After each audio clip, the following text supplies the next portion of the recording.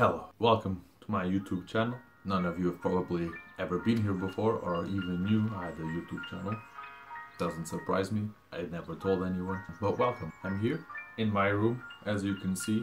It's quite messy, but I'm not here to talk about the cleanliness of my room. I'm here to talk about how last year I competed in my first bodybuilding show and won. So before I actually get to the actual competition and what I did to plan, what I planned on doing, etc. The year prior to last year, so 2018, I was actually planning on competing in the show that I was, that I inevitably did. Yeah, I was told about the show and I was like, you know what? I've got a pretty good physique. Maybe I'll try it out. So I went on a diet. It wasn't the best diet. It wasn't the best diet, nor the best prep, like at all. I hadn't planned out anything like as thoroughly as I should have for wanting to do a bodybuilding competition. My diet wasn't the best. I was still having meals with my family. So when you have food with your family and stuff, you can't really control everything that you're eating, just because you're not no one's always gonna want to eat chicken and rice every day.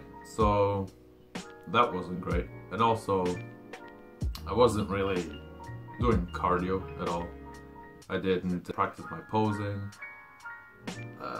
and I was just overall unprepared. In the end I did end up looking pretty good, but it just wasn't working out, so I ended up backing out of competing. Not that it really mattered, because I didn't even sign up for the show or book a hotel or nothing, so I didn't lose anything. Plus I was a bit, nervous about competing, in my first show. Not only because, I've never done it before, but, well, I wasn't ready at all. So I decided to, but then that same year, 2018, in Christmas actually, Martin McDonald, the founder of the gym, of Maximum Fitness, the gym I worked at the time, he died suddenly, like completely unexpected. It was that, and going to his funeral, that made me realize, what, fuck it, who cares if I'm not ready, because I've always had this notion that, I'm not good enough to go up on stage, I'm just not big enough or ready, just generally unconfident. It's a mixture of unconfident and just not being satisfied with the package that I have. I just didn't think I was, worthy to step up on stage and give those people a run for their money. I don't remember the exact date, but early 2019, so last year, I said, fuck it, I'm gonna do it. So I spent, a few weeks preparing, gathering research and all that stuff on how I should diet, what sort of cardio I should do, how much cardio, all that stuff. And what I ended up doing was, like I said earlier, I ended up eating chicken and rice and broccoli every day for 12 weeks straight. So it was a 12-week prep. Apart from the porridge or oats that I would have in the morning and the, protein shake at night before bed, that was all I ate. And it drove me mad. Like, literally, there was one point where I had just finished working out or something, or doing cardio at the gym. I left the gym, and on the road, there was, this is fucking disgusting. There was a pack of, like, McDonald's chips or fries on the floor, on the road. And I looked at it and I was like, I so want to eat that from the those chips from the floor, and I was looking around making sure that no one was seeing, but as much as I had the urge to go eat those fucking fries from the floor, I didn't, because I'm not an animal. Although it got that bad. But when you go so low on calories, you know, less and less every week, you're gonna drive yourself mad. You know, that starvation mode, just completely deprived of nutrients. You know, you go insane. But yeah, that was, you know, the diet side. And then for cardio, I started off I think with just 20 minutes, and then every week I amped it up a little bit, to the point where by the end of the 12 weeks I was doing 60 minutes of cardio on the Stairmaster, which I quite liked. I mean, as much as you can like cardio, it wasn't bad. You know, I can just put it aside in my mind and just focus on what I'm gonna do on the show, you know, on show day, which really helped getting through it, just visualizing everything. And then I think the second most important thing, you know, besides getting in shape, was presenting your shape, presentation, and posing. Oh yeah, I forgot to mention, while most people decide to, you know, do a prep for a competition to get a coach, you know, either for their diet or, you know, helping them with posing, I didn't want any of it. I wanted to do it all myself. I wanted all the knowledge to myself. I decided to do it all myself, which probably added a bit of stress, which, I mean, when you're on prep, that's the thing you least want, just because, you know, stress can eat up, you know, muscle tissue, but it didn't bother me. I was happy to do it myself. People they, you know, advised me to get a coach of some sort for either posing or, you know, diet, but I don't need one.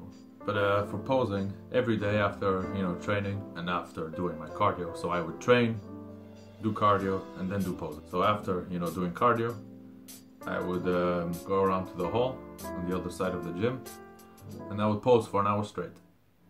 So I'd practice my mandatories, and also practice my routine, which I also made myself. The song I chose for my routine was For Whom the Bell Tolls by Metallica. I can't show it here because of, you know, copyright. I'll get to it later, but, you know, it was pretty fantastic. Those aren't my words, those are the words of everyone else that watched it. So, on the, I believe it was sometime in the start of March, my prep started. Week by week I would take progress pictures, so, you know, going through the mandatories, just to, you know, keep track of progress pictures, obviously, in the name. At the start, I believe I was 80.6 kilograms, and by the end, I was like 68. So I'd lost 12 kilos, you know, a kilo a week. And I ended up looking, you know, pretty decent. I mean, I wasn't shredded to the bone like I would have wanted, but I mean, what can you expect? It's my first show, and I did the whole thing myself. You know, it was definitely a learning experience for me. Firstly, you know, going up on stage for the first time, winning, and also, you know, being on the prep, learning how to do all of the things yourself, learning how to adjust, you know, all the different variables. I aimed to lose about a kilo a week. Any more than that, then you know, be risking losing some muscle tissue as well, which I did lose, unfortunately. I reckon I could have been much larger on stage, but you know, it was my first time, and I was going through a lot during that prep, actually. You know, my I mean, I don't want to, you know, go into too much detail, but I had to move out with my mom and my siblings pretty early on the prep. Yeah, we had to move because of issues. You know, we moved houses, and that was pretty stressful in of itself. And yeah, we lived in the house for the entirety of, you know, the rest of the prep, which, you know, didn't affect my eating habits or anything, or my ability to train or nothing like that, but just being in that new environment, it just skewed up everything. It was a nice house, you know, it was quite nice, but, you know, just being in an environment you're not used to, you know, it's stressful. And my cats know that as well, because They kept pissing in my room. It was always in my room. Cats tend to urinate in unusual places when they're stressed. So I just got the short end of the straw. But you know, for, I mean, ages. The house had no furniture, really. I mean, the living room had a sofa. The dining room had a table and chairs. And the room I got had nothing. I had nothing in my room. My room was bare. It had no bed frame. It had a desk and a mirror. And that was it.